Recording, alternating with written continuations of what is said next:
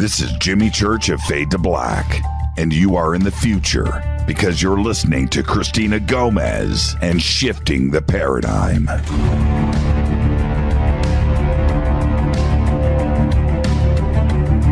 Howdy, folks. This is Lou Elizondo, and you are listening to my very good friend Cristina Gomez on Shifting the Paradigm.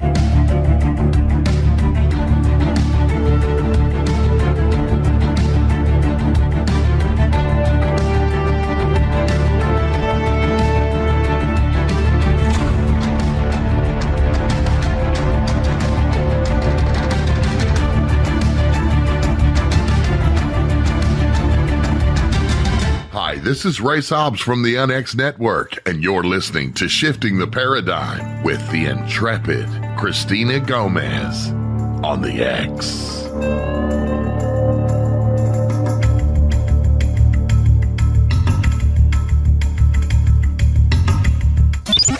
You're listening to the UnX Network, KUNX-DB, Kansas City, Missouri.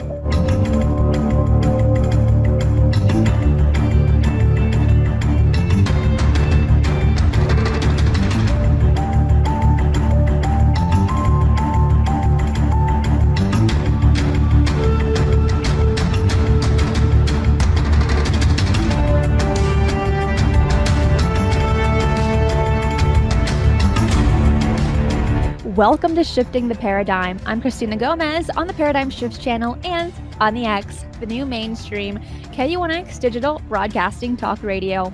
Are you ready for this? Because we're about to embark on an hour and a half of UFO shenanigans and paranormal adventures. Right here is where we look and think outside the proverbial box. We jump down those rabbit holes where you get a red Tic Tac instead of a red pill. First off, make sure you subscribe and share these shows on social media to those who you think are having their minds and eyes open to the reality of the UFO mystery. All of these shows are great primers, and in the push for more clarity, transparency, and disclosure, the more voices demanding answers, the better. Let's get into some unusual news from this last week. BBC News stated that NASA's Hubble telescope has found the largest comet ever seen by astronomers. It is believed that the comet's icy nucleus has a mass of about 500 trillion tons and is 85 miles or 137 kilometers wide. The ice that makes up the nucleus of a comet isn't just frozen water, but also super cold methane, ammonia, and carbon dioxide ices are also in the mix, along with dust, rocks, and other debris from the solar system. However, the closest the comet will get is 1 billion miles away from the sun, and that won't be until 2031. It was first spotted in 2010, but only now has Hubble confirmed its size. Over 3,743 comets are known to exist in our solar system at this time. Before this discovery, the previous largest comet was only 60 miles wide. So this new one is 25 miles wider and the largest comet found so far. In other news, Pastor Alex Tan recently captured footage of a very strange creature that he discovered on a beach in Queensland, Australia. Describing the find as alien-like, Tan explained that he had discovered something weird before panning the camera down to provide a closer look at the remains splayed out across the sand. He said, "I was just really interested, but what the heck was this?" The discovery was made on March 21st, but has been getting some serious attention since. According to social media video service agency Storyful, he had described the creature as having human-like hands, a long lizard tail, a nose like a possum, and patches of black fur. The footage left social media users speculating over exactly what type of creature it could be. According to University of Queensland Associate Professor Stephen Johnston, however, the most likely explanation is that it is simply a swollen, waterlogged bush-tail possum. What do you think it looks like? Is the professor just trying to explain away something unknown, or is it really just a possum? With the news out of the way, let me talk about my guest. Jessica Jones is a paranormal investigator and remote viewer based in Northwest Georgia. She is an active field researcher and member of Enigma Research Group, Anomalous Studies and Observation Group, and North Georgia Cryptid Researchers. All these teams are action-oriented groups which conduct field research associated with all things paranormal, but particularly Bigfoot. These groups have obtained groundbreaking evidence at several paranormal hotspot hubs in southeastern United States compared to the infamous Skinwalker Ranch.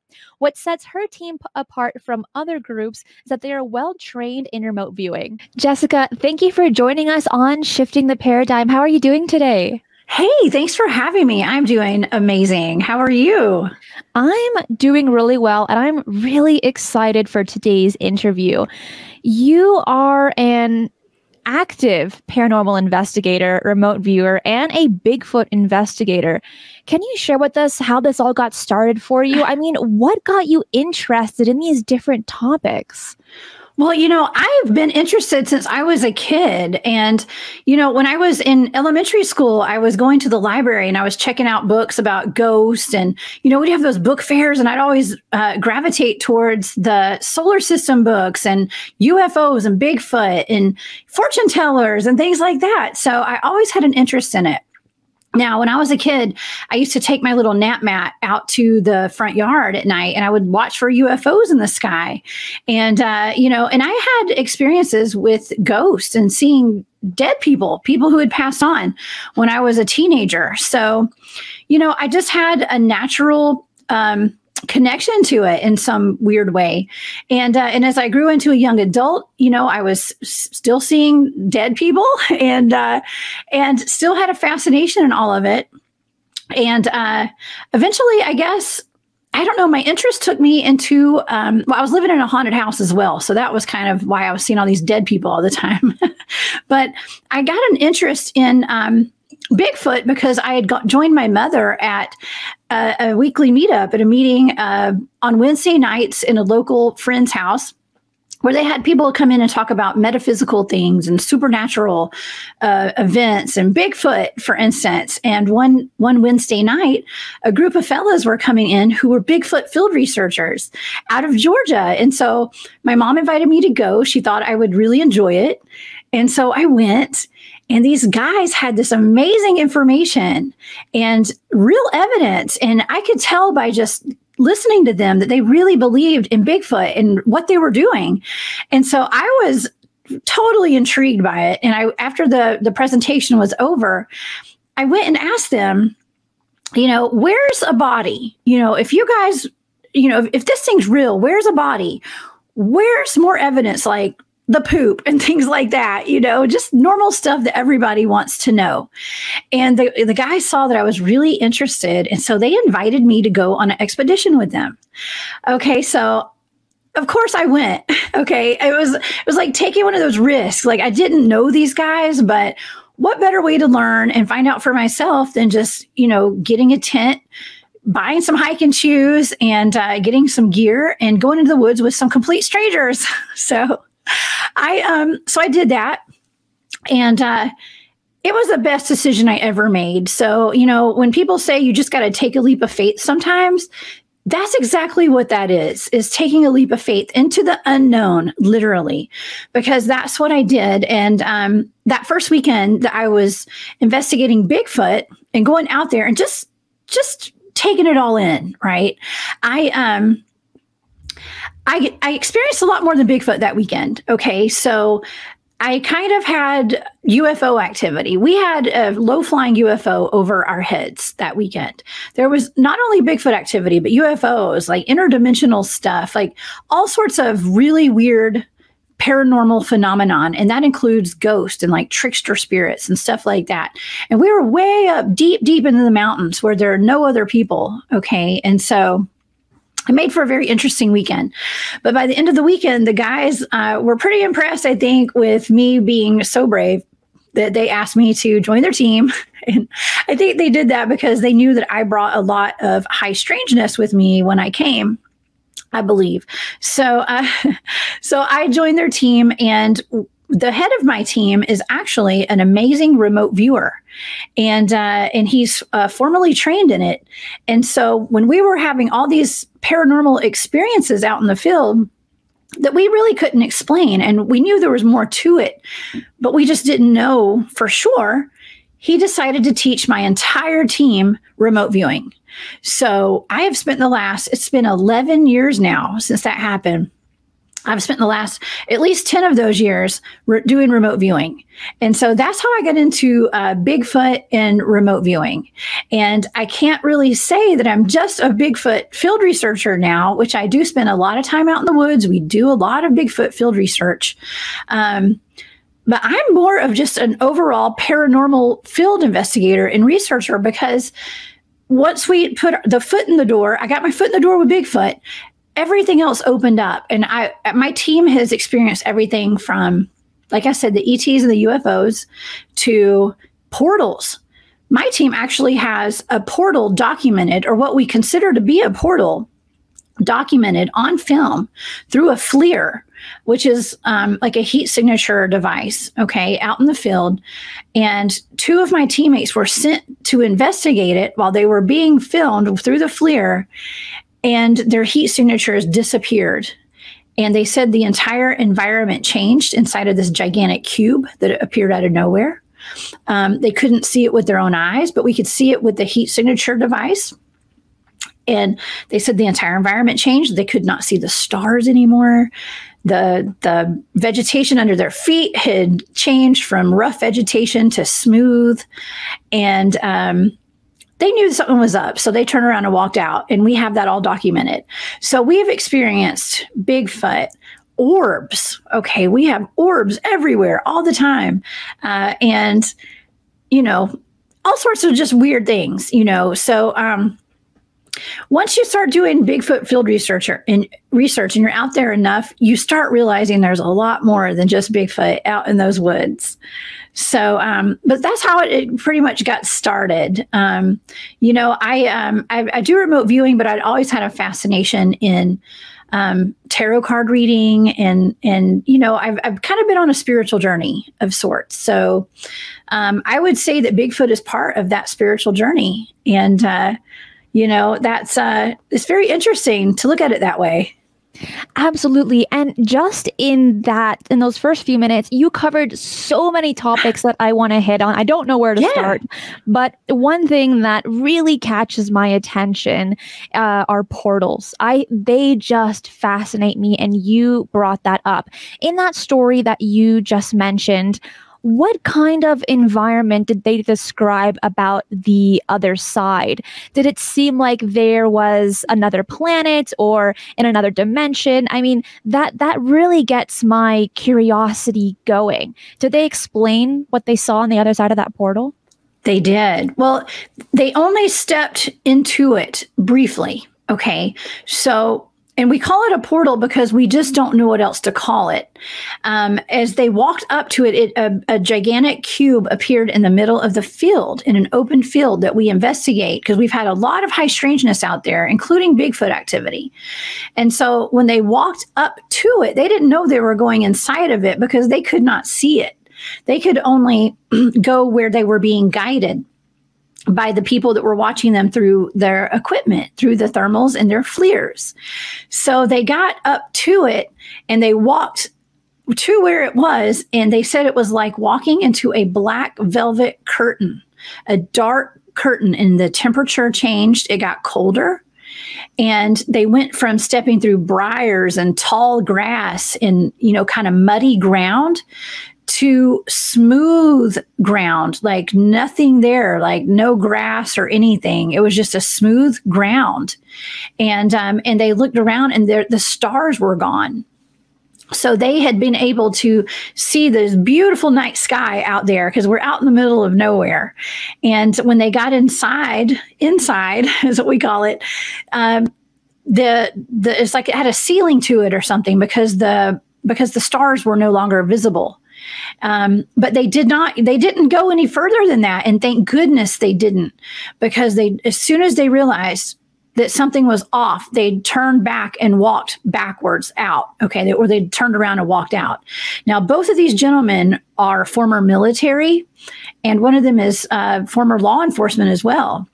Special forces, these guys are very switched on humans. They're also remote viewers. Okay. So it's easy for us to pick up subtle energy shifts and temperature changes and things like that. Like, we notice those things maybe more than the average person, but as soon as they walked out of it, the square shrunk down to a smaller size and it moved, and then it disappeared. My question is, while on this topic, just to confirm, the big cube, it was seen with the FLIR camera, or did you get a screen capture of the footage of the cube? It was caught with the actual camera. We have video evidence of the portal, is what we call it. And so we really call it the black cube, but we also refer to it as the portal, for lack of a better term. And of course, we don't know where it would take us if we had stayed in it, but my team actually had to come up with a protocol in case we encountered one of these ever again, and we're trying to get volunteers to see who wants to go back in, because I really don't.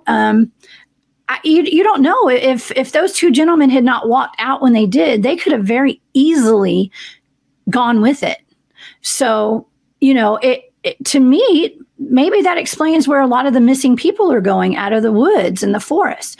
If you're familiar with the David Paulides Missing 411 series, there are a lot of people who go missing in the woods and in our national parks and state parks and, all over the place. So is this where those people are going? I mean, it's a good question to ask. And I'm not sure who has the answers to that, but, hopefully we'll get those answers one day here in the near future.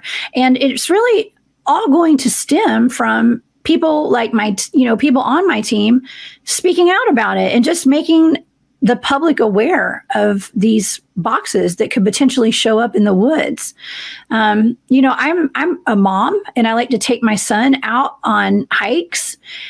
And I don't want to encounter one of these things with my son out there. If there's something like this in the forest, it'd be good for us to know the dangers of it and learn what maybe the higher ups know, or our government, who we don't know if this is alien technology, or if it's something with our military or government, or if it's something natural.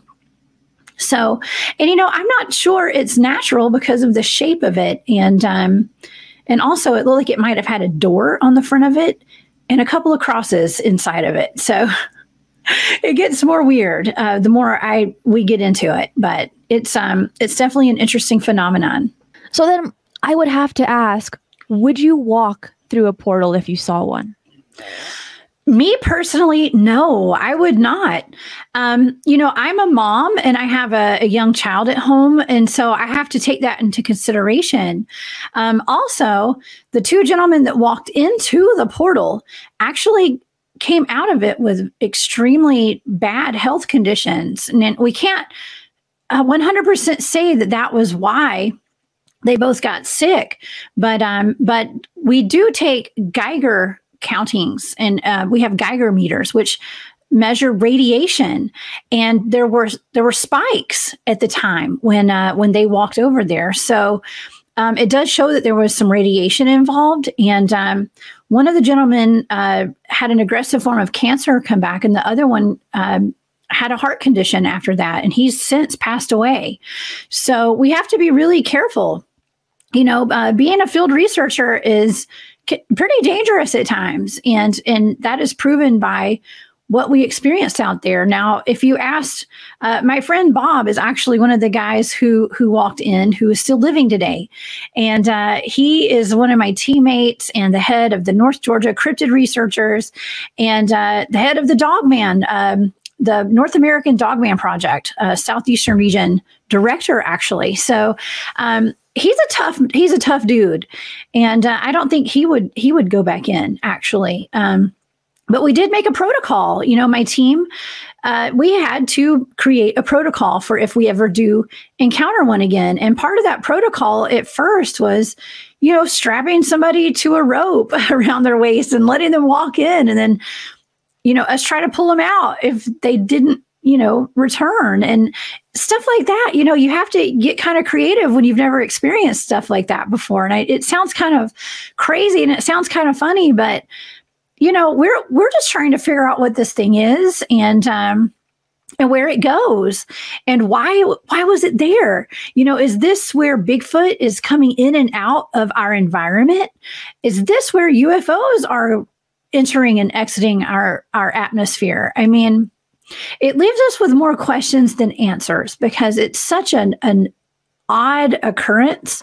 And, it's not the first time that we've encountered a portal. It's just the first time we documented one. Okay. So we had never seen one through a FLIR before. But one of the gentlemen who walked into the portal, the one who is deceased today, he actually had encountered one on another trip that we were on in a different area of the South.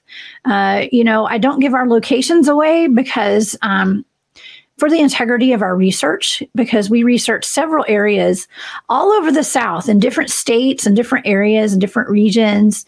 And in every place that we research is very similar to the Skinwalker Ranch out in Utah, as far as the activity goes. So there's a lot of weirdness out there, and I just don't like the idea of having hikers and people that are camping out, especially with their families, going out places like where we go and walking into a portal and maybe never being seen again. It's a real danger.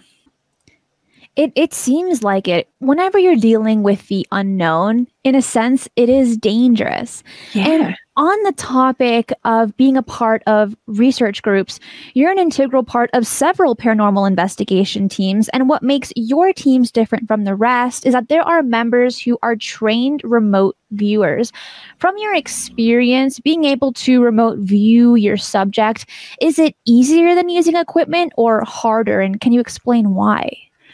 Yeah, well, we still use the equipment and all.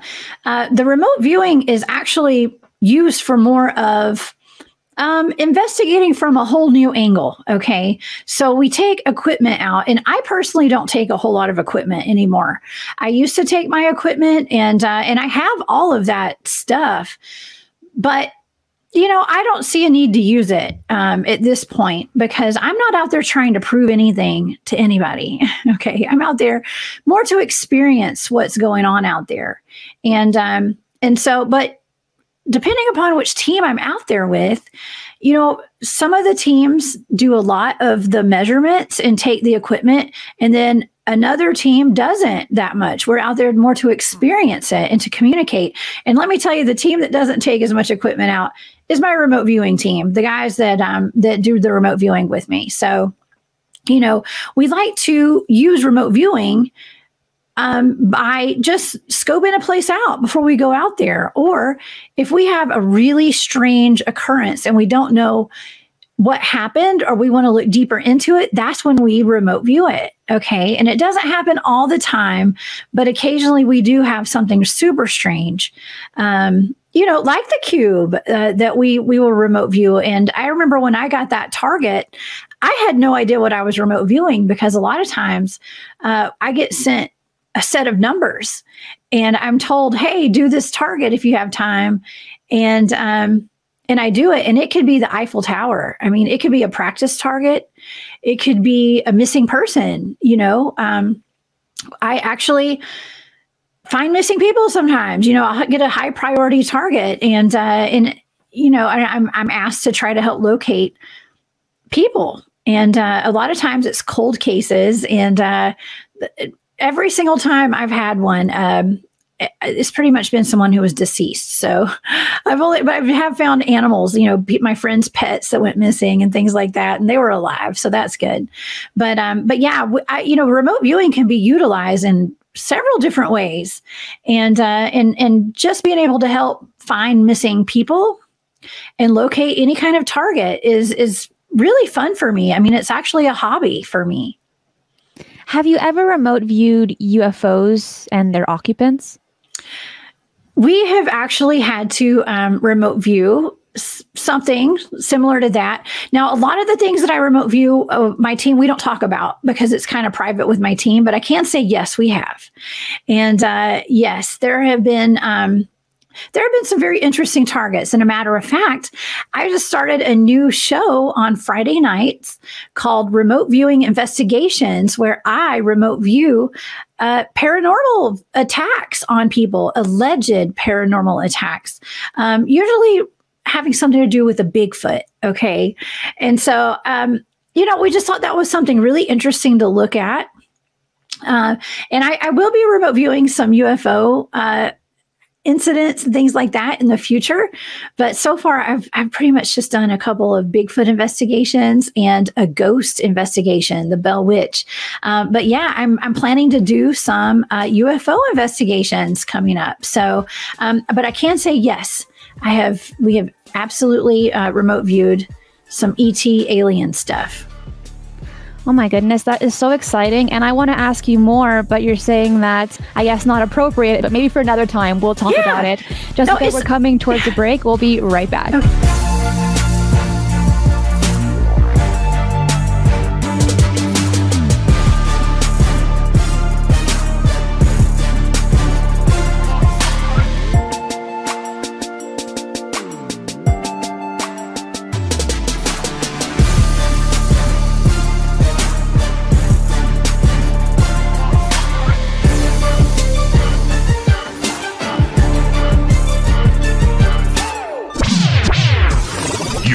Million gigawatt paranormal powerhouse, KUNX-DB, The X.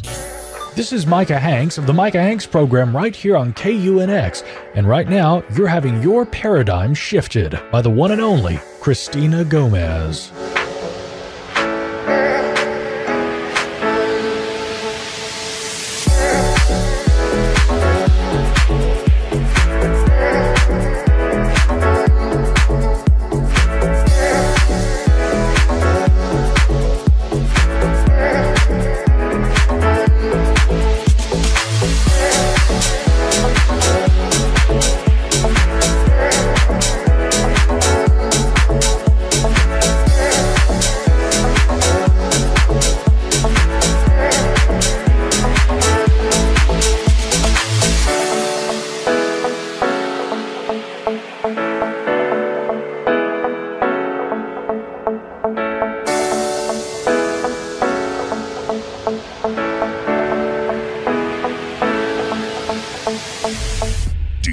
Interest in the paranormal? Then you'll love the unxnetwork.com.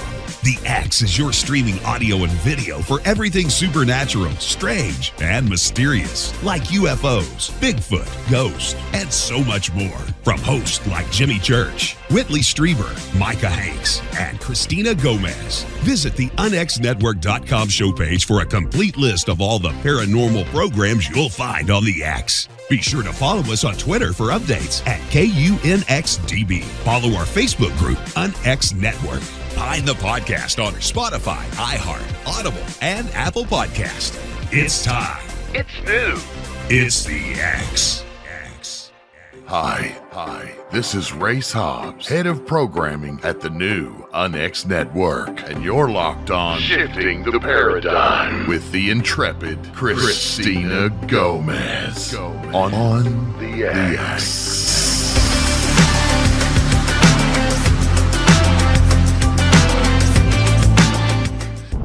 Are you intrigued by Paranormal Talk Radio? You'll love the new Paranormal Radio app from TalkStream Live. You'll find a great selection of talk shows covering UFOs, ghosts, strange phenomena, and much more. Download the Paranormal Radio app now and start listening to the very best in paranormal talk entertainment, including the network you're listening to right now, the Paranormal Radio app, free in Google Play and the iOS App Store. Howdy, folks. This is Lou Elizondo, and you are listening to my very good friend Cristina Gomez on Shifting the Paradigm. So, you love talk radio? Then you'll love TalkStreamLive.com. TalkStream Live is always on, 24/7, with the best streaming talk shows. Find your favorite talkers and discover some new ones. It's free, readily available online or on mobile with any smartphone or tablet. Finding your favorite talk shows all in one place has gotten a whole lot easier. Just go to TalkStreamLive.com. Be sure to download the free apps from Google Play or the iTunes App Store.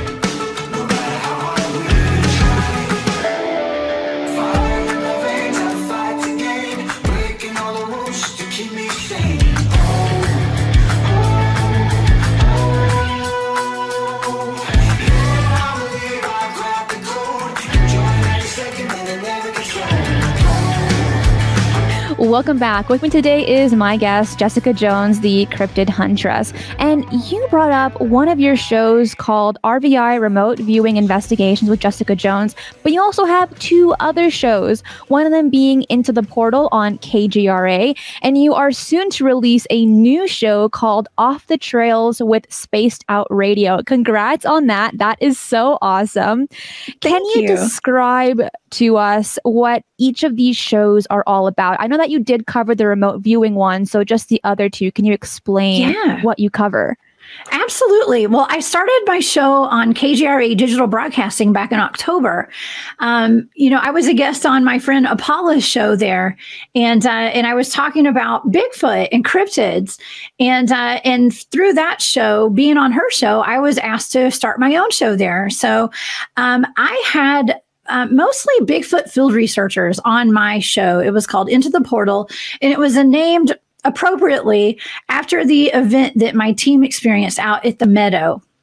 Okay, a friend of mine, one of my teammates, actually wrote a book about the Meadow and the portal incident, and so we, I wanted to explore the portal more and explore, Bigfoot sightings and Bigfoot research and aliens, ETs, all that stuff.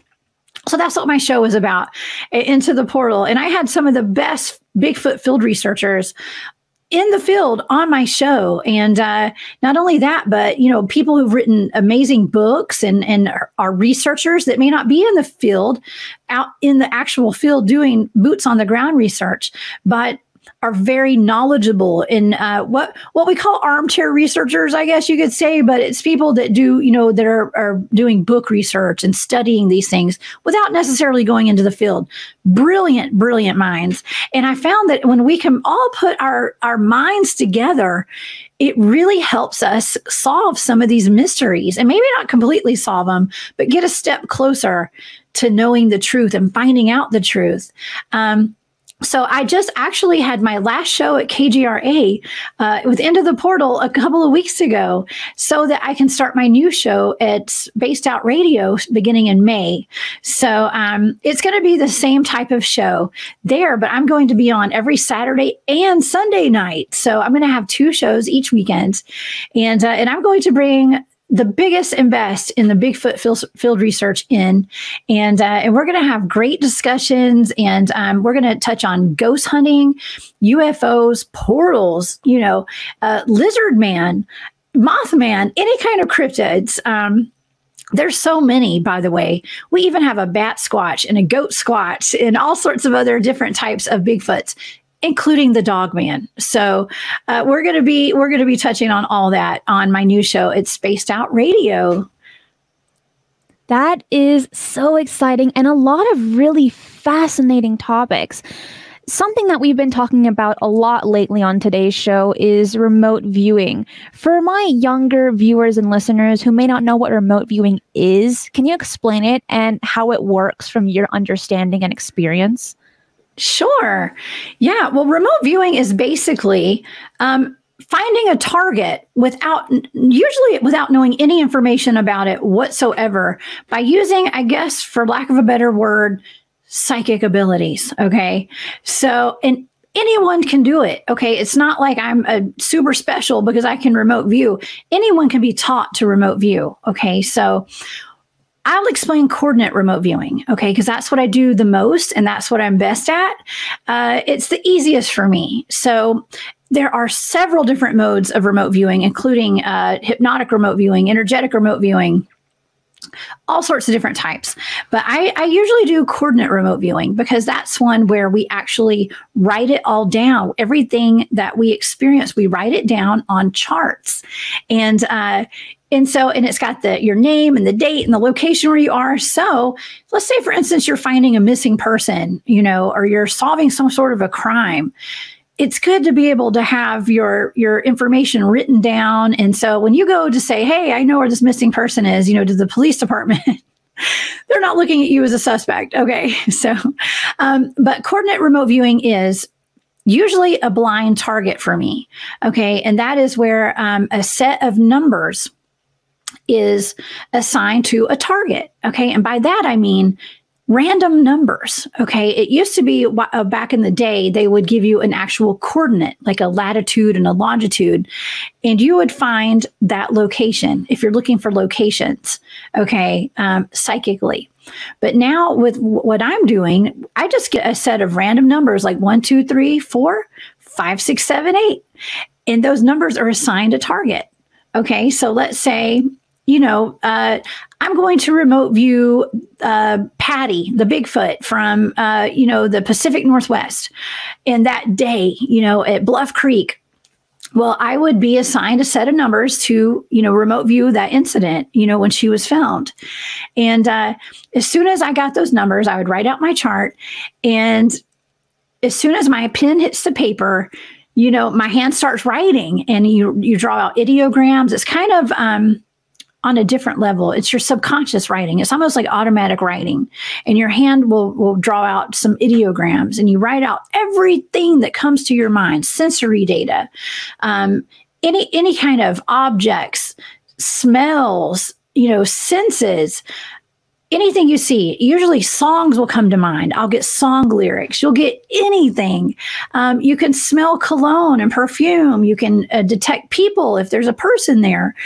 There's all sorts of stuff you can do. But at the end, you have all these pages of data. Okay. And a lot of times when I don't know what it is, by the end of my session, when nothing else is coming to me anymore, and I have nothing else to write down, I look at my data and I can tell what I just remote viewed, and I can put it all together and formulate what my target was.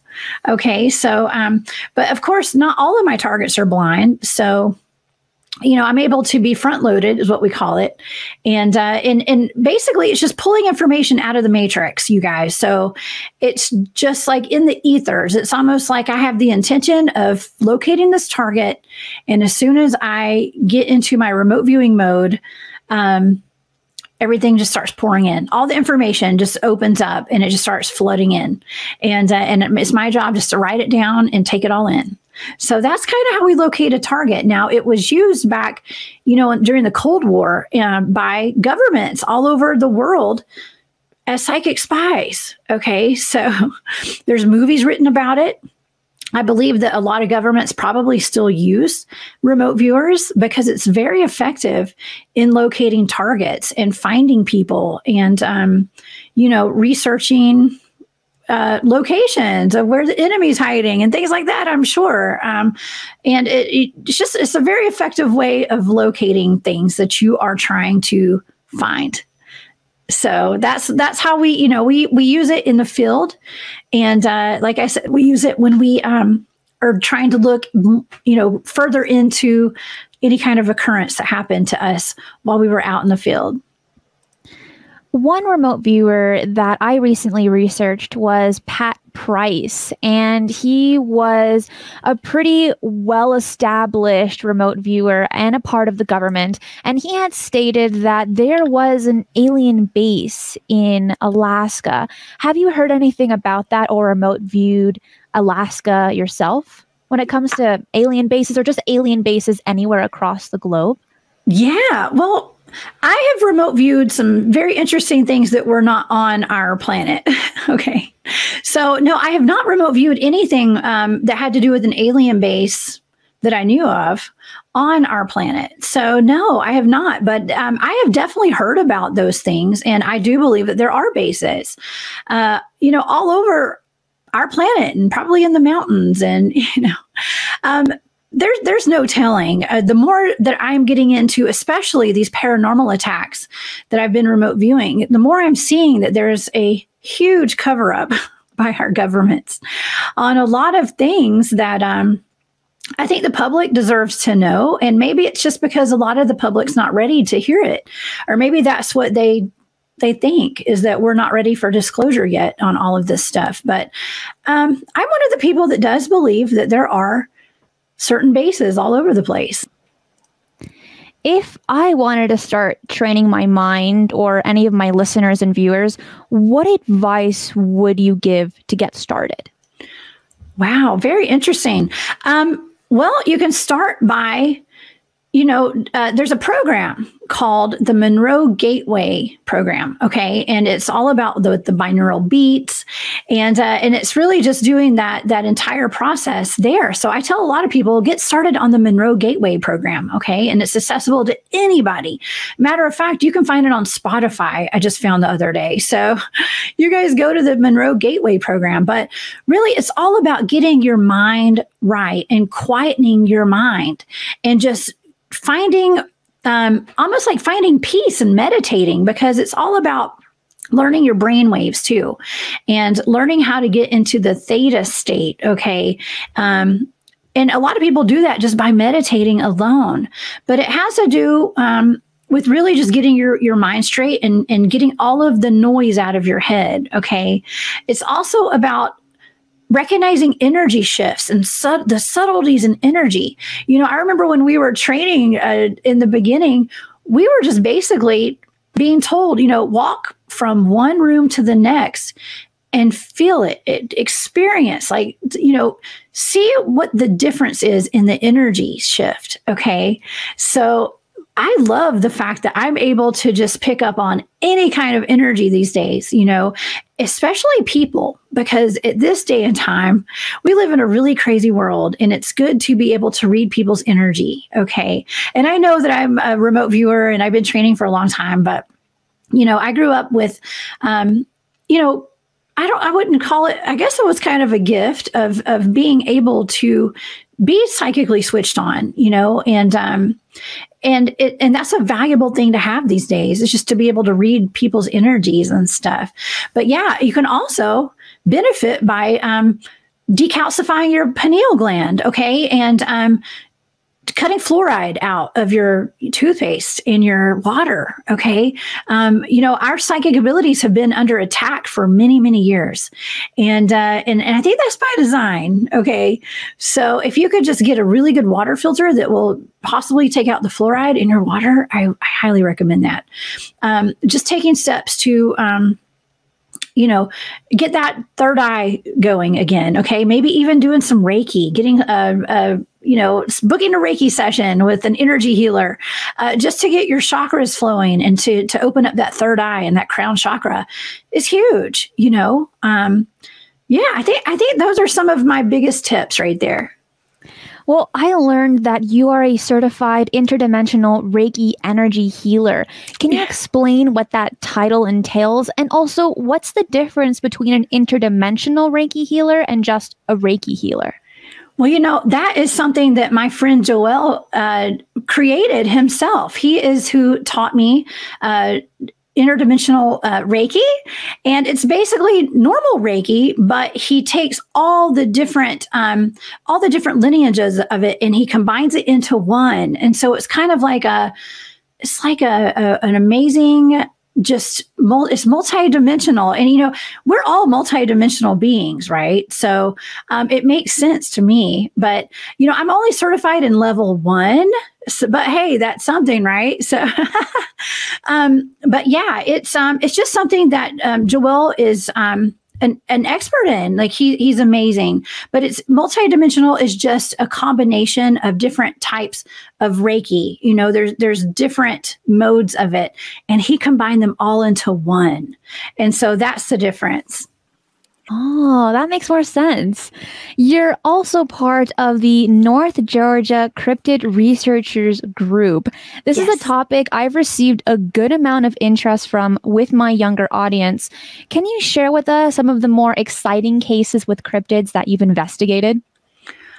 Every single case that we've done, and we don't really go around doing a whole lot of investigations on people's properties and things like that, but we have. But it's more or less just the research that we do out in the field. The North Georgia Cryptid Researchers, we're all, all 3 of the groups that I'm in, we all work together. It's a lot of the same people from the different groups, but we're just all kind of in different locations. So,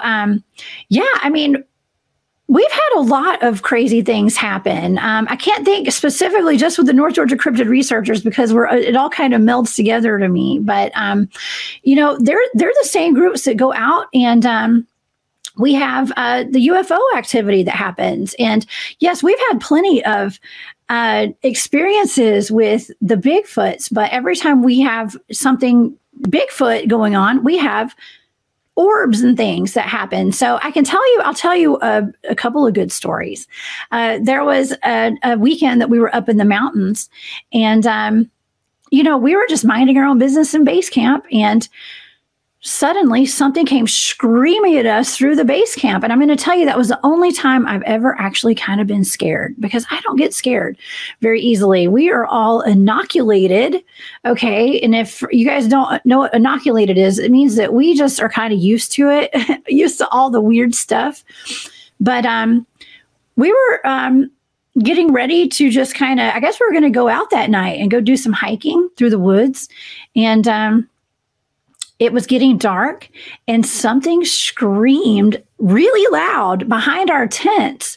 And it was not an animal, and it was not a human. Okay. And it was so loud, and it sounded like a woman moaning, but like in terror and just like an animal. It was just this weird thing. And unless you experience it, just like with a lot of Bigfoot experiencers, unless you've been there, it's really hard to explain. Okay. But it wasn't scary enough for me to get in my car and leave. I ended up staying, and it didn't sleep at all that night, by the way. But a lot of times when we have a base camp set up usually where we all, we stay and have a campfire and have at least one person that stays back with, does the communications for our team. We all carry ham radios. We have our walkie-talkies, our CBs, and we dispatch into teams. And let me tell you, we never go out by ourselves because we know how dangerous it is, especially after encountering that portal.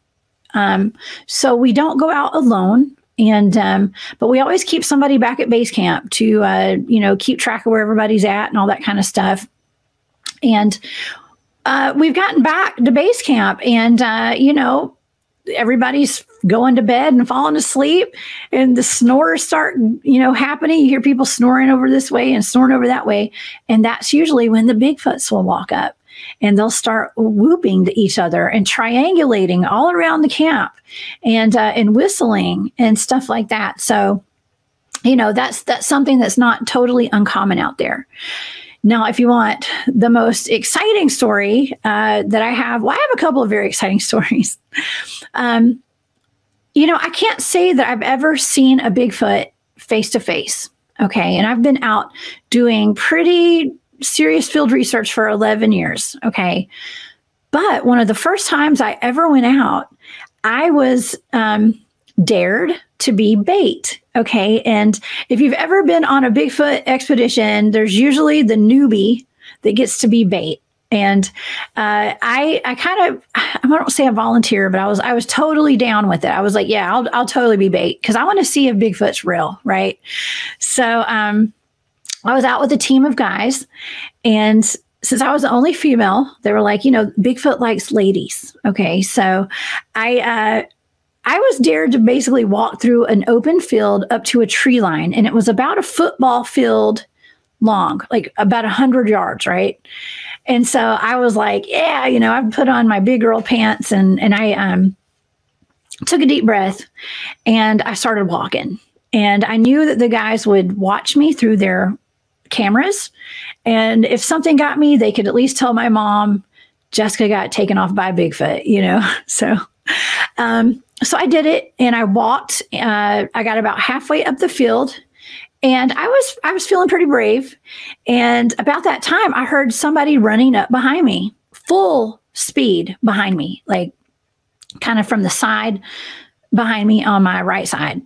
And as it got closer, I thought it was one of the guys playing a trick on me. And I thought they were going to scare me because I didn't know these people that well at that point. And whatever it was, knocked my legs out from underneath me from behind. And then it just kept going. I mean, I felt the energy. I heard it. Something absolutely swept my legs out from underneath me and it kept going right past me. And I jumped up in the air and my arms flailed around a little bit, but I didn't fall down. Nonetheless, it was really weird. And so I sat there for a minute and I thought, man, that was really weird. What do I do? I didn't want to look like a baby, so I just kept walking. I just kept it moving. And I made it almost up to the tree line when I heard someone walking up behind me. And it was one of the guys. And he wanted to make sure I was okay because apparently throwing my arms up in the air was the distress call. So he came to make sure I was okay. And I was fine. But it was very odd and it was very weird. And I didn't know at the time that Bigfoots are known to cloak. And they can go invisible, according to what people said. And they could go invisible and they like to play with you, especially the juveniles, the younger ones. They just like to run up behind you and mess with you. Now, I never felt any kind of malice. I did not feel like there was someone trying to hurt me. However, I did feel like they were trying to play with me. And it was kind of like a I gotcha moment, And so that was actually really cool. Now, that same trip, but the next night, a teammate and I decided to go back up to that same field. And, later, that first night when I got my legs knocked out from under me, my teammate actually said that I was standing in front of the tree line and a Bigfoot looked out from behind a tree right in front of me. Now, I didn't see that, so I can't say for positive that it happened. I do trust him, but I didn't see it with my own eyes. Okay, because I didn't have a thermal camera. So the next night we decided to go back to that field because we had that activity. And that is when my partner and I, the guy who had seen the Bigfoot peep its head around the tree, we had UFO activity that entire evening.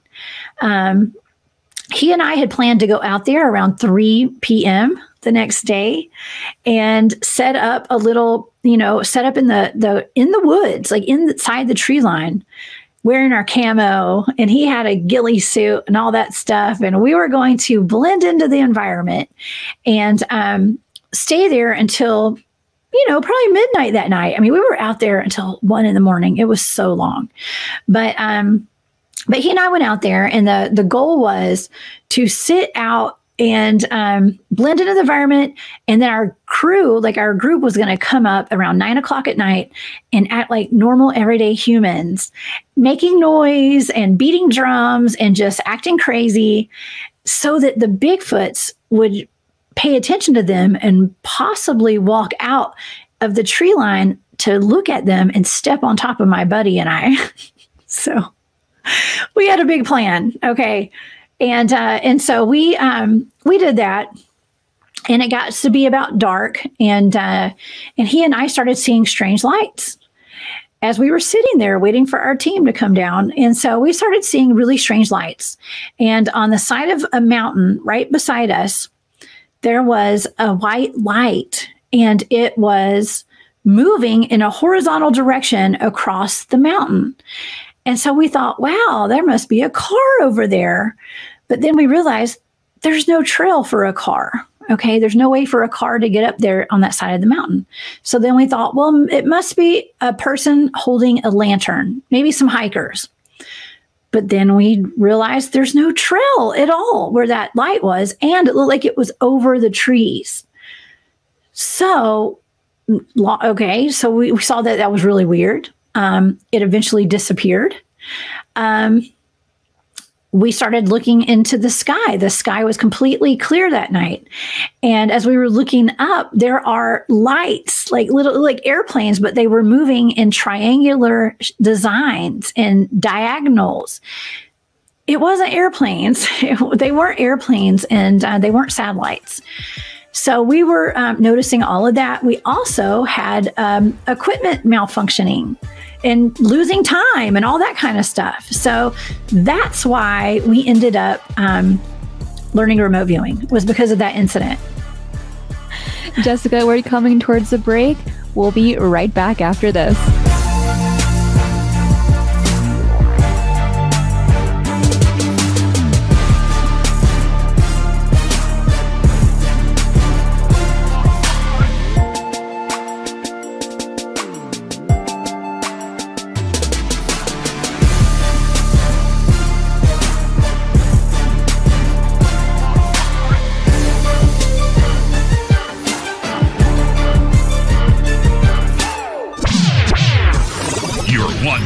Gigawatt paranormal powerhouse, KUNX-DB, The X. This is Jimmy Church of Fade to Black, and you are in the future because you're listening to Cristina Gomez and Shifting the Paradigm.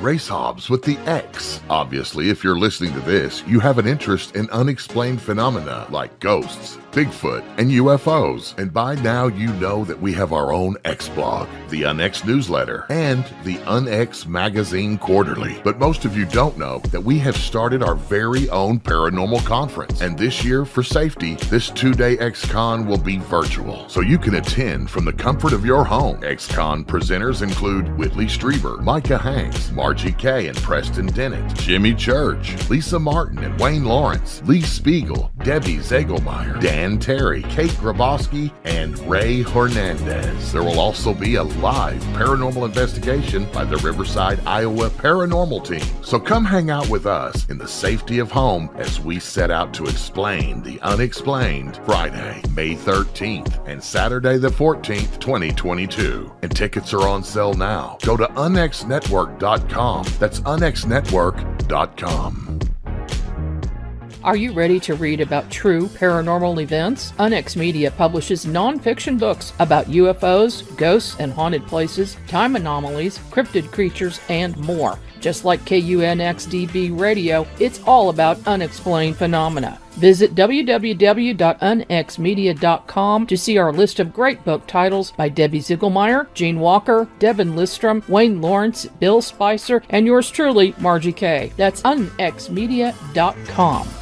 Gold loves chaos, uncertainty, and disarray. History shows us what gold does when people aren't sure about the government, the stock market, their jobs, or their retirement savings. Our national debt is skyrocketing. Gold and other precious metals are a defense measure against inflation and a stock market that might take years to recover. So what can you do right now to protect yourself? Call United Gold Group. We offer gold and other precious metals delivered securely within 72 hours. Are you worried about the stock market, we can also help you set up a real gold or silver IRA or a 401k. Safe and secure. United Gold Group makes gold ownership affordable. Call now and get up to $2,500 in free gold or silver with a qualified IRA. Call 800-753-8534. That's 800-753-8534 or visit unitedgoldgroup.com.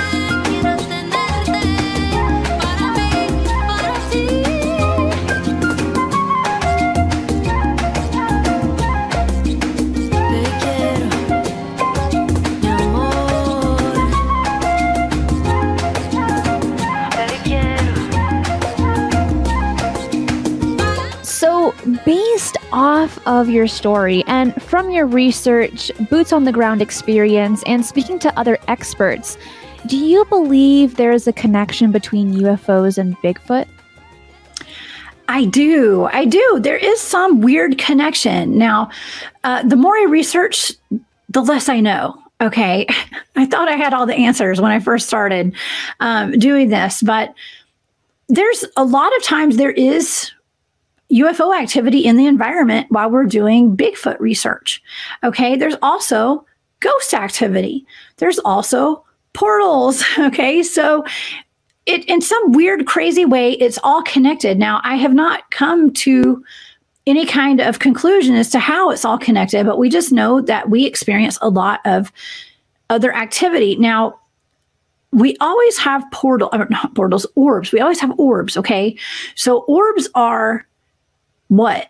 Okay. There's different types of orbs. We don't know what orbs are, but I have seen video of orbs that were like metallic that shot down from the sky and turned into aliens, and the aliens ran around and then they'd turn back into orbs and shot back off. Okay. From a credible source. Okay. So something that blew my mind. I've also seen just lights. A lot of lights. We encounter a lot of lights, a lot of different colored lights in the woods. A lot of times there'll be twinkling lights in the trees and stuff. And yes, a lot of these things can be explained away. You know, there have been times where we've seen lights in the trees and it turned out just to be stars in the background when the leaves would move, when the wind was blowing. So, also there's orbs that we have, captured on our game cams and trail cams that have faces in them. Okay. So, I think that there's so many different types of orbs that you can't really just define it as, being ET or ghost or whatever. So, it's confusing because, as much time as we've spent researching, we don't have all the answers to all of that. But I do find a connection between Bigfoot and spacecraft and aliens. What it is, I'm not sure, but a lot of times they're all in their environment together. And why do you think that is? Do you think that maybe one attracts the other, or is it because of a portal or some kind of field that attracts these things? I mean, why do you think this is all happening in very concentrated points across the globe? That's interesting. I don't know. Some people say ley lines, it's just these areas of high strangeness. Maybe they're using the same technology to come in and out of our atmosphere. I mean, it could be the portals, considering that we do have a portal documented, you know, and our teammates walked into it. I mean, who's to say that the Bigfoots and the aliens are not coming in and out of those things as well? So, you know, I don't know. That's a great question. You know, I don't know where they come from or where they go. And a lot of people in the field will debate that and say, you know, they don't believe that Bigfoot is interdimensional or comes in and out of portals. You know, I'm on a team of some guys that are Bigfoot researchers and have a podcast called Texas Front Porch. And we all have different opinions on it. And we've all been out in the field and we've all done research, but we all have experienced different things. And so it's really fun to get to listen to all of those different opinions and us trying to figure things out by just kind of putting our heads together and our experiences together. And, you know, and I say never discount what anyone has to say, especially if it's someone who's experienced something paranormal, because a lot of times it's very hard to explain those things. And it's even harder to talk to people about it. And so that's why I appreciate being having a platform and being able to talk about this, because I've been there and I know how scary it is, and it can be very traumatic. And I want people to know that they're not alone, and we're all experiencing this together. With all of the research, investigations, and podcasts you do covering all these fascinating topics, which specific area of interest really is your favorite to cover and to talk about? My favorite is the Bigfoot field research, because it's just fun for me and I love it. I mean, I love talking about remote viewing because I think that it's something that I wish everyone could do and would do, because imagine having a world of psychically switched on humans. I mean, this would be a completely different place. So I really love doing that, but I've been, it's not that I was hesitant to start doing a show about remote viewing, but not everyone is so open to it as they are Bigfoot, you know, at the moment. And so I figured maybe we could kind of segue into remote viewing via Bigfoot. Okay. So that's my goal. So, but I do love, I love talking about Bigfoot and the research because it's fascinating. And the evidence that my team has and people from all over the country have, I love to showcase it on my show, just like the tree twist alone. These Bigfoots are out there twisting trees over and over again, 12 times, and splintering trees everywhere. And it blows my mind to see this kind of stuff, and the footprints and the casting and the video. You know, you'd be shocked at how many Bigfoots, Sasquatches are on video. And I know there's a lot of people out there that have, you know, tried to hoax these things. And, you know, I've also had people on my show who are media experts and are into film and are experts in figuring out what's a hoax and what's not. And so I try to hit it from all angles. Okay. Because I am, you know, we've all got to be a little skeptical, and it's important to have people on my show that I can trust and that I know their research is legitimate. And, you know, because we've got to maintain the integrity of the research and the research field. And that's my goal. But just the evidence alone blows my mind. And getting to learn about, you know, Bigfoot language. I just recently did a show on Bigfoot language, and my friend Joel, who taught me interdimensional Reiki, came on my show. He was my guest, because he speaks light language and talks about light codes. And so that's a whole other level to all of this as well. And, you know, Bigfoots have their own language. And if you listen to the Sierra Sounds by Ron Moorhead and his one of his research partners back in the 70s, and fast forward it to, I guess it was the 2000s, when R. Scott Nelson found those tapes and is a linguist for the I think he was in the Navy for the government, and he heard an actual language that those Bigfoots were speaking, and so was able to pull out, you know, identify the phonemes and see that they were speaking in different dialects, from archaic Japanese to German to English to Spanish to, you know, having Native American dialects in there. And it's just fascinating. Okay, so that is what I like to touch on, is the Bigfoot research, because it blows my mind. It has to, especially some of these recordings that have been caught on tape. The one that really blew my mind that I had just recently heard were the samurai speaking Bigfoot. I think it's like what it's actually called. I don't know.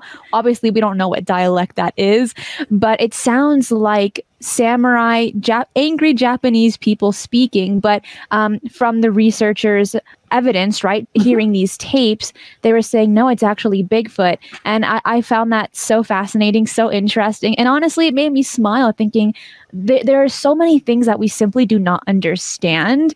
And our minds are opening every single day the more that we are involved in these types of topics.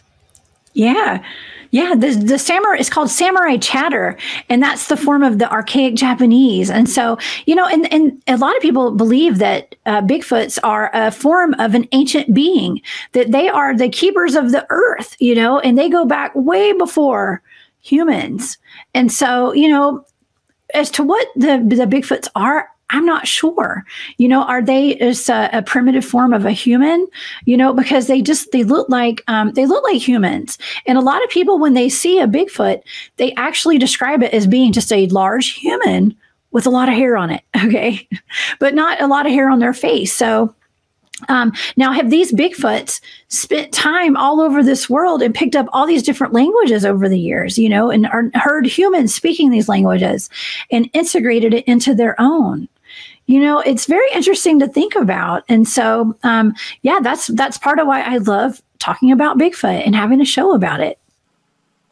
When being so engulfed in the field of the paranormal cryptids, or practicing to having heightened abilities, life usually takes a turn from normal to abnormal. And there can be different reasons for that.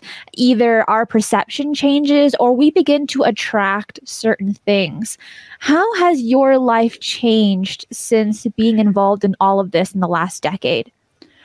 Oh, wow. It is really, like I was saying earlier, it really put me on the path of my spiritual journey. Okay. And so it has opened me up immensely, but it has also made me realize that we are able to manifest our reality. Okay. So when we had the UFO encounter out in the field, okay, when I was doing Bigfoot field research, I had the UFO encounter, and it was recommended that my entire team start researching alien abductions. Okay. And so I started researching alien abductions because we thought maybe my partner and I had been abducted. Okay. So, but we weren't sure. So we started studying that, and I got books like The Threat, Communion, Alien Agenda. Okay. And I was reading those, and lo and behold, I woke up at night and I had ETs in my bedroom. Okay. So that's how my life changed and got a lot more weird. Okay. Is when I started doing research, and then it was almost like these things were manifesting into my reality. I don't know if I manifested it or if they've always just been there and I was able to see them finally, but yeah, once you start researching Bigfoot and aliens, portals, your life completely changes. It really does, because you're breaking out of this 3D matrix reality that we are taught to live in, and expanding your consciousness beyond the boundaries and beyond measure. And so I realize we are limitless beings. Okay. We all have enhanced human capabilities, and it's up to us to learn that and to start using it and utilizing it. And I learned that by going out in the field and looking for Bigfoot. So, I think that every time someone has a Bigfoot encounter, whether they want to or not, because a lot of people stumble across Sasquatch by accident, by being out in the woods or driving down a road at night, and, a Sasquatch will run out in front of their car. Things like that. It jolts people into a whole new reality, and it makes people see life differently. And so, in a sense, it's raising the vibration. It's raising your frequency. It's very traumatic. It can scare the pants off of you, but it can also open you up to a whole new world and really raise that consciousness. And I think that that's what our planet needs right now, is to raise the consciousness of everybody on this planet. Okay. Because our entire environment, our earth is changing right now, and we are, the vibration is rising. And with that, we need to rise as well. And we need to lift our vibration and our consciousness. And I think a good way to do that is through a Bigfoot experience. Backing up a little, you stated that you saw aliens in your room. What did they look like? I mean, do you still see them today, or Yes. was it just a one-time encounter? Yeah, well, I have not seen them since, because what I did was I shut that down. I quit studying it, and I quit having the intention of, encountering aliens again. So I had to shut it down because it got really weird. Okay, so the first encounter, I believe the first one was I had two that looked like grays that were in my room. And it was very brief, okay, a brief encounter, because I guess I fell back to sleep. And I don't know if I meant to do that or they put me to sleep. The second time I woke up to a big, gigantic hooded figure standing by my bed. And it looked like the Grim Reaper. But the way it moved, aliens don't move like humans. And so it was, it had weird movements. And it had its hands up in this weird way that looked like an insect. So I can't describe too much of it because it was cloaked, but I believe it looked like a praying mantis. So, but it was really big. and yeah, I fell asleep pretty much right after I saw it. And I had a very strange dream after that. Well, what was the dream about? And my other question is, what were you feeling? Mm-hmm. Well, I'd like to say that I'm inoculated to all the high strangeness. So I'm never terrified of this stuff. I haven't been terrified because I've been experiencing ghosts by my bed at night, since I was a teenager. And so I'm kind of used to it, to the high strangeness. And I know that, I haven't been hurt yet, and so it did not seem threatening to me. The dream that I had was, I was surrounded by a bunch of, I like to call them like the munchkins from The Wizard of Oz. And they didn't look like that. They were just smaller sized people. And they kept telling me to stop hurting the mayor, is what they were saying. So it was like I was attacking an authority figure, and they kept telling me that I was going to get them in trouble. And it was basically like, it could have been a screen memory. I think I was fighting, perhaps, and I was being told by the smaller beings to stop fighting. So it was something like that. But in my memory, it was almost like a scene from The Wizard of Oz. So it was very odd. It was a really weird dream. And I woke up the next morning and I thought, man, that was a weird dream. And then I remembered that I had that gigantic being by my bed right before I had that dream. So yeah, it's not uncommon for me to have weird experiences like that. As an avid outdoors woman and one that does a lot of investigations in forested areas, how has David Paulides' research, such as his Missing 411 books and documentaries, affected you? Well, it's actually been very beneficial to me and to my team, because, well, we were already aware of the high strangeness out in the woods. And, David Paulides, I believe, was a Bigfoot field researcher as well, just like my team. So, yeah, I think that it's really benefited us because he gives really good information. Not only is he documenting all these missing cases, but he's also letting people know what to do and what not to do when you're out in the woods, because there are patterns. And if you read his series, every chapter is a different missing person's case. And it shows you a pattern. Okay. And so these people, it's always, don't be the last one in line when you're walking with your hiking team, don't go pick berries, by yourself. He says, take a personal locator device. People who have a gun, a weapon, are usually less likely to be taken or disappear. And so, it's he's got some really good advice, but really what it's done, it's been beneficial in bringing awareness to people across the globe. You know, he touches on North America in his research for the most part. And so, you know, and I'm down here in Georgia, and we have clusters of missing people down here in the research areas that we do our research in. So, which makes me wonder, are those people going into these portals? You know, I did a show not too long ago about the cave systems. And, you know, the cave systems correlate to, you know, on a map with not only the deep underground bases, a lot of them, but with missing people clusters. And so it's just it's a gem that he's written these books, okay, because it puts it out there where you can see where the missing people clusters are, and it's all in these national forests, okay, for the most part. So who knows what, you know, I tend to believe that our government knows about this stuff and knows where these people are going, especially doing this remote viewing show every Friday night and really diving into these paranormal attacks. So yeah, it's really, it's really beneficial. And if you're ever going to go out in the woods and go hiking or take your family camping, I recommend reading his series. I'm a pretty big fan of Dave Paulides, and I think that when you watch his content, either his YouTube channel, read his books, or even watch his documentaries, it's really all about safety at the end of the day, really taking those extra precautions to make sure that you're going to be fine and to return back to your family. So I'm someone that really enjoys listening to what he has to say and the cases that he covers as well.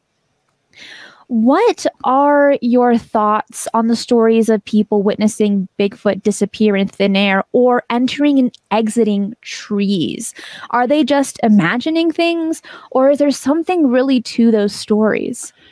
Completely valid. Absolutely. I am a firm believer that they are interdimensional beings. And my team, we've been out in the field enough to be tracking Bigfoot, and the footprints disappear out of nowhere, you know, into thin air. And, you know, I've had guests on my show who are part of my team, and people that even aren't on my team, and people that I've done shows with and been interviewed by, who have said, you know, they'll hear footsteps, especially if they're sleeping at night, and they'll be laying in their sleeping bag, and the footsteps will come by their tent, and then a flash of light happens, and then all of a sudden the footsteps are gone. Okay. We've had personal experiences where things have just appeared and disappeared out of thin air. So yes, I do believe that they are opening up some sort of interdimensional portal, wormhole, something. They're going somewhere. And a lot of people, some researchers will say that Bigfoot goes into the caves and sleeps there. And, you know, they have bedding areas and things like that. But, you know, the places where my team researches, we don't find a lot of that. And, I think they're going somewhere. Now, I do know that they're known to migrate, and they probably do. Some of them do use the cave systems. I mean, humans and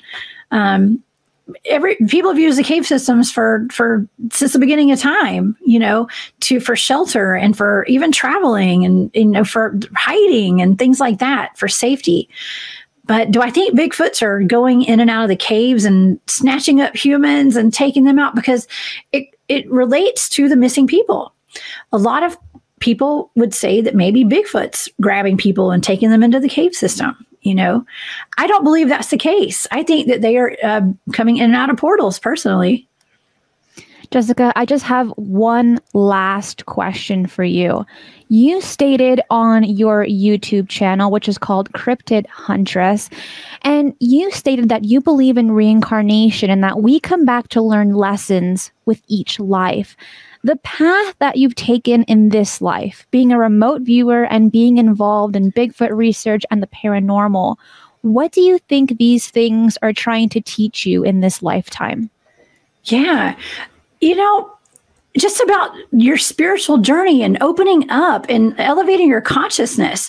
You know, I think that part of my mission here on Earth is to help other people wake up and to elevate their consciousness. And I think that's why I'm here today talking to you is, I think that I've been here many lifetimes, probably doing the same thing that I'm doing right now.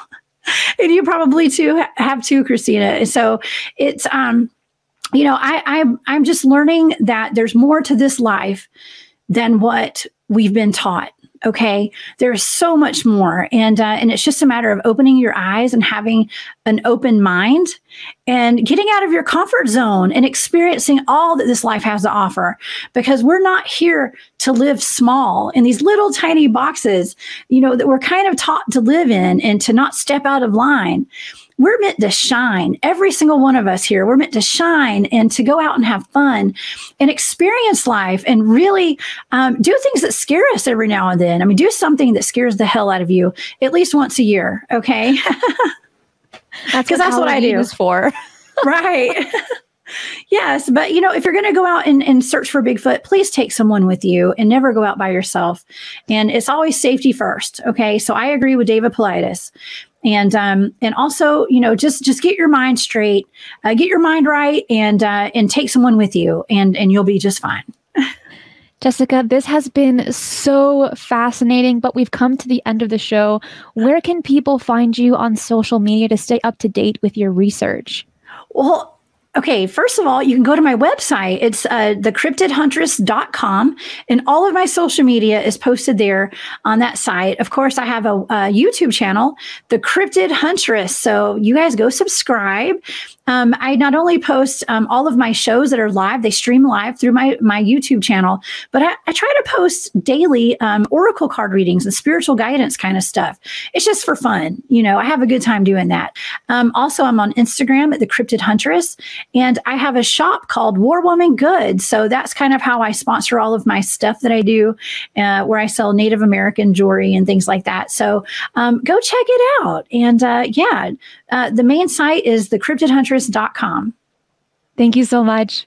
Thank you. I had a blast. I appreciate you having me. You're listening to the UNX Network. KUNX-DB, Kansas City, Missouri. I hope you enjoyed today's show. It was such a pleasure and honor to speak with Jessica Jones, the Cryptid Huntress.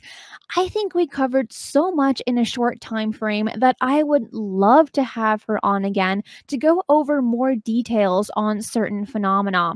There is an extra segment that is accessible for my Patreon community where more questions are asked and ones that you simply do not want to miss.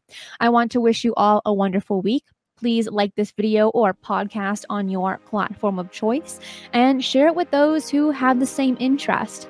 Subscribe if you haven't already, because there's a lot more great shows coming to you soon. Be safe, and remember, keep your eyes on the skies.